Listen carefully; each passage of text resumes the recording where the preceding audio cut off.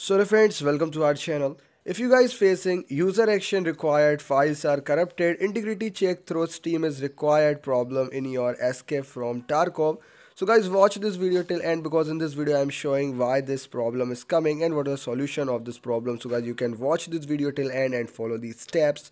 And if you guys new on my channel, you can like this video and don't forget to subscribe my channel for more videos like that. Firstly, run integrity check in the launcher. Open the BSG launcher, go to settings, then click verify integrity or integrity check. Wait for it to scan or repair files. Restart your PC after it completes. Then run the launcher as administrator. Right click bsglauncher.exe, then run as administrator. Try the integrity check again and then fully reinstall the game. If nothing works, uninstall from the launcher.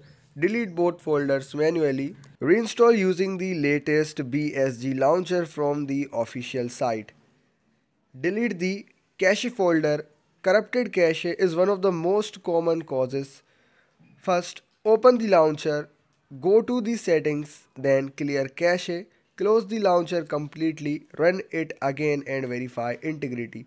If doing it from the launcher does not work, go to c/battlestate games/escape from Tarkov/cache, delete everything inside the cache folder. I hope guys you understand what I am saying. Do like this video, don't forget to subscribe.